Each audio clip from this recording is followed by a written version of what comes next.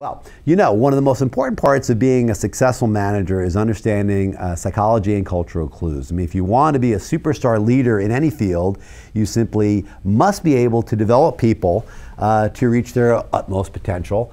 It's good for them, it's great for the organization, it's just good overall. Our next guest has, I think, a rare proficiency, I can say, in this art and science. He's Kelly Graves, longtime Quality Digest contributor and first-time author of the new book, The Management and Employee Development Review. You can see it right there, which I proudly reviewed and highly recommend. So, Kelly Graves, welcome back to Quality Digest World Headquarters. Mike, it's great to be back. It's been too long. How are you? It has been a while. Yeah, we had you. God, it's been almost a year, I think, since you were here on the show. You know, writing the book took it out of me. I think we talked about that before. Here it is right here in case people don't see it. I took 20 years of experience and put it into that book. So, yeah. The articles have kind of taken a back seat to that, but I'm going to get back into the article business as well. That's great. Well, you know, it's interesting because I read your book during the review process before it was published, and I really got into this. And I've known about the Management and Employee Development Review. You talked about it in Quality Digest articles a lot. It's always very interesting to me that you start with management. It's the Management and Employee Development Review, both, but management comes first. So it really is a 360-degree review process, isn't it, that goes into this? It really is. You know, you've got to start with the manager simply because when managers and employees get together and there are problems within that relationship, that dynamic with the employee, the manager has to take 30 to 40% of the responsibility for that, because it's their job to teach, to coach, to counsel. And so many managers, even though they've been to classes, they've been to workshops, they still don't know really how to apply it. And that's what I tried to do in this book, is to take examples to where people can say, okay, this is where I have to learn how to apply it. And bringing business and psychology together to where the manager understands the psychology behind the people that they're managing. And that's the real key. People understand their business. They understand the nuts and bolts of their business. They even understand, you know, the logistics of what needs to happen next. What they don't truly understand, and what I run into daily, is how do I get this group of people to do what we as a group need them to do? Well, that's not, I mean, that wasn't for a long time the way management was. I mean, a lot of people were brought up, I mean, a lot of managers are people that are later in their career, and they may have been brought up in a situation where it's like, well, I got beat on. I mean, I didn't have any input. I was told what to do and I did it. I did it well and I moved up the ranks, and now, darn it, people are going to listen to me tell them what to do now. So that's the way people know how to do it. So it does require starting with the manager to change his or her own perspective, right? It really does.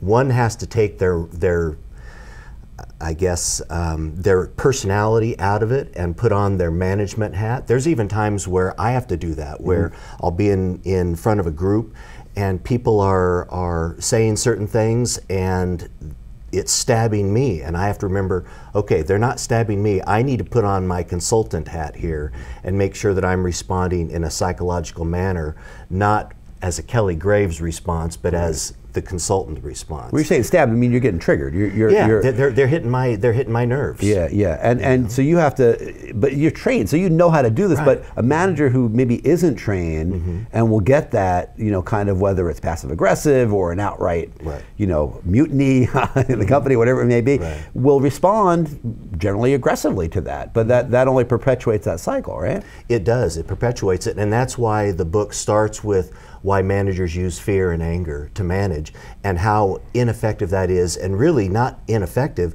but how disastrous that is, and how long-standing those that pain that the employees feel sticks around. Yeah, and it's not, I mean, it doesn't really do anybody any good. I mean, we don't check our personality at the door when we come to work. We are all people wherever we are. So I mean, when you're wounded as a manager or an employee, not only is it going to hurt you, but it's going to hurt the organization, because you're not going to get the best person. I mean, the best person who's invested in themselves and is confident and happy is going to do the best work. I mean, it seems pretty simple.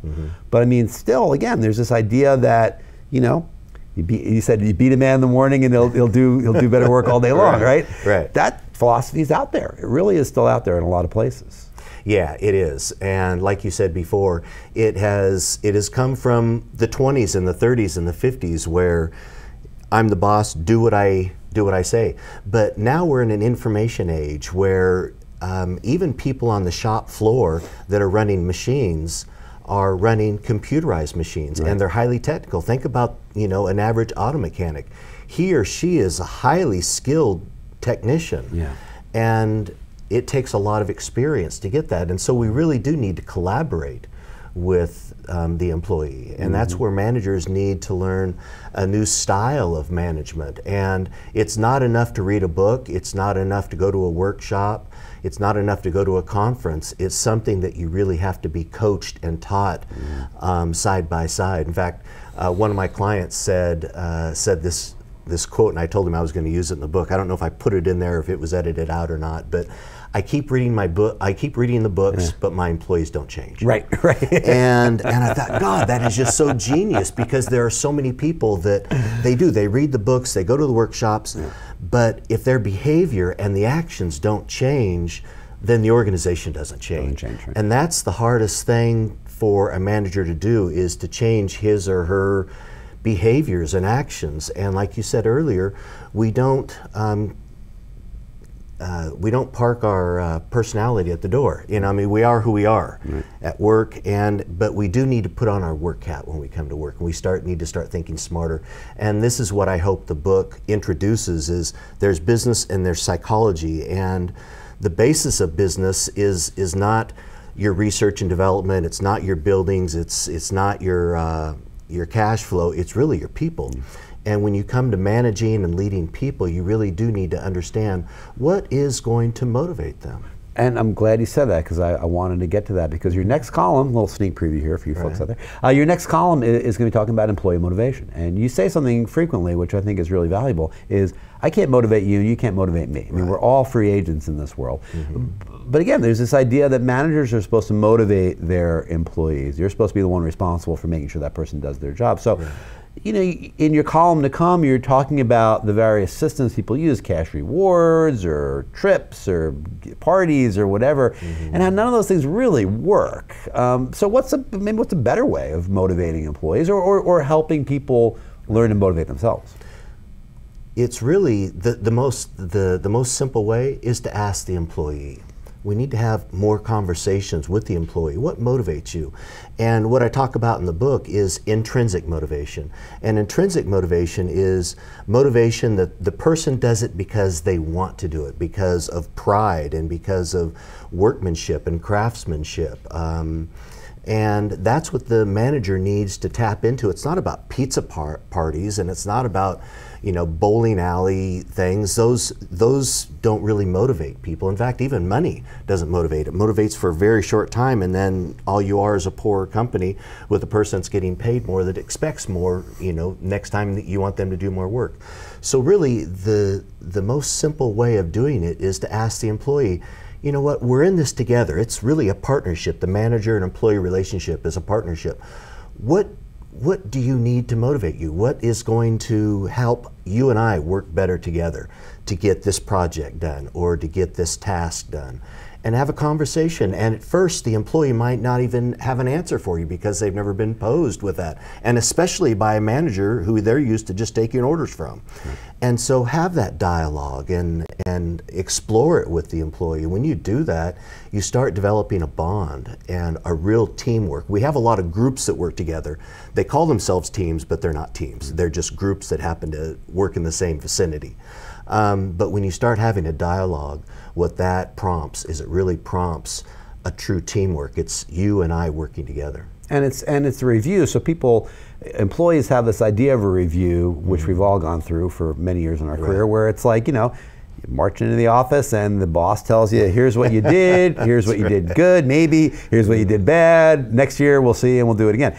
And it's worthless. I mean, actually many companies are not even doing reviews anymore because of the lack of value. But this is, as you say, and it's a perfect word, it's a conversation, and it's an ongoing conversation, right? It doesn't just happen once a year, it could happen every day, it could happen once a month. I mean, it doesn't really matter what the frequency necessarily is, but it's ongoing. That's really the key point, I think. It really is the key point. And evaluations were, research has showed that they actually make the relationship worse. The manager doesn't know how or doesn't like to do them. The employee, it's usually a one-sided conversation. It takes time. And again, we have to go back to, it's a review. When we look at the word evaluation, it means to judge. And so if you judge me, I have to defend. And so we're off to the wrong foot right off the bat. And so what we need to do is engage in a conversation. What do we need to do?